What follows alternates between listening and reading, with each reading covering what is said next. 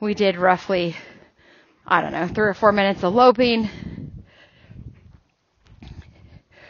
We did about 7 minutes of long trotting, 10 minutes of long trotting, something like that.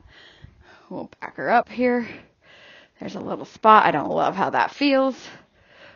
We're going to back a circle to the left. There, her ears are correct. We'll bring her through. And we'll bring her out. So we got everything that we do on our horse is a forward movement other than a back up, which is essentially a trot in reverse. So that feels so good. So good! But that rib is out right there. I can feel it. So we'll just make a couple little adjustments. Back her up. And a circle to the left. Circle to the left. You got to keep backing up. Listen, here. We're backing a circle. We're not making a turnaround yet. Back up there. I want to see the corner of her eye. I want her ears to be square.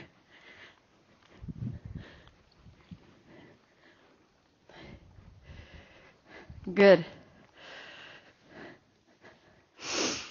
And so one of the reasons that we want to wait, till we've got our horse good and warmed up on these stops and these things, right, is because I want to make sure the synovial fluid in their joints is flowing.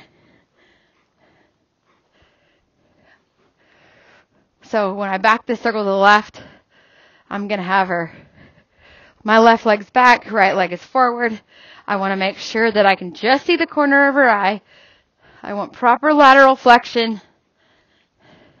Time up with the left front. Ask it to reach. Ask it to go forward. Don't get hard. So their ears are crooked. There's not going to be a release there.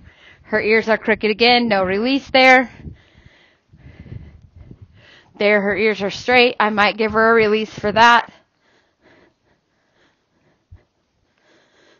And it's just in the last 2 to 3 years that I've come to a place where I enjoy the minutia. Like, I could ride her around all day and fiddle with just making sure her ears are straight before I turn her around.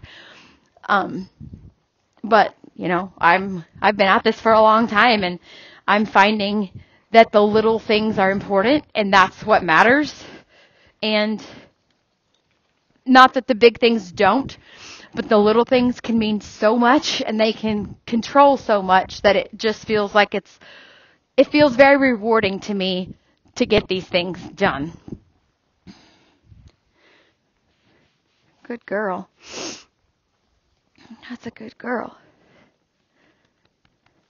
She's breathing pretty good. We'll see if she can just reach for me here. Like it. Let's see if she'll move her hips for me. I'm not doing anything but changing my intent.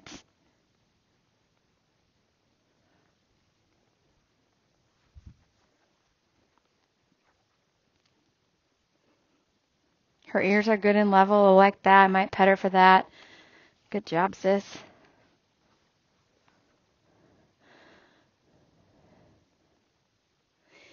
And there's nothing stopping you from getting on and doing this first thing with your ride too, I just didn't. I worked on some other things. But, I kind of have I don't go to my horses on the daily with a task in mind or a goal I want to accomplish with them. I learned a long time ago that you've just got to feel your way through it. And, on her, it might be a little different than on these younger ones. I might say, today we're going to work the pattern. And we're probably going to get it done, right? And the other ones, I might say, we're going to work the pattern. See, she's looking for the answer. Almost. There. The younger ones, we say, we're going to work the pattern, or today's Tuesday, so this is the day that I typically school on the pattern.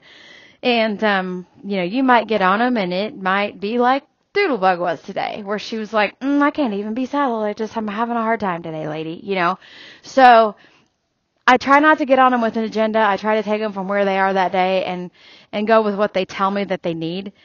And I get that for a lot of you watching this, you might not know that. So I'm giving you all these things to work on, and I'm telling you all these little details so that you can get on your horse and you can start to make a plan and feel better. And it's not that I don't ride without a plan, because it's called riding, not sitting. My job is to direct the feet of the horse and to help the horse know that I have control of their feet. That was good. I'm going to wait though. You can move your hip. I know you can. But I mean, I have a plan for the feet. I know where I want to put the feet. I know how I want the feet to move. That's not what I'm saying. I'm just saying I don't come to them and be like, I'm going to work the barrels and I'm going to do this on the barrels today and I'm going to do that on the barrels today and I'm going to whatever. I just get on them and I ride them and I let them tell me what we're going to do, and I try to just get them better. Because I'm drilling me. You can move that foot. I know you can. There. We'll count that as a good try. Good girl. I might go right back to that. I know. Here we are. 2 times to 1 on the right already. Good job, Jen. We'll go back to the left in a minute, I promise. While she gets a chance to catch her air and while this is fresh on her mind, we're just going to go right back to this and say, hey, I just need you to, there you go. Good. That's good girl. Sort my intent. And really, you guys, on the speed control, all we're having the horse do is sort our intent. That's it.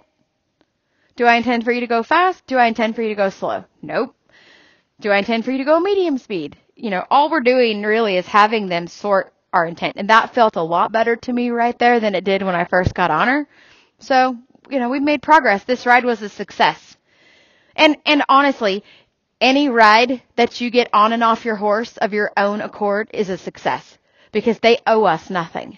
They don't owe us a ride on their back, and they certainly don't owe us a ride on their back if we're going to be hags and jerk on them and snatch on them and whip on them. They don't owe us anything. They have every right to feel like they should defend themselves or not get along with somebody that's going to treat them that way. So any ride that you have on your horse, when you get on and off of your own accord, is a success. But so is this. This is a success too, because she felt better to the left at the end of the ride. That's really nice. She felt better there than she did when I first got on her. So that's the important part.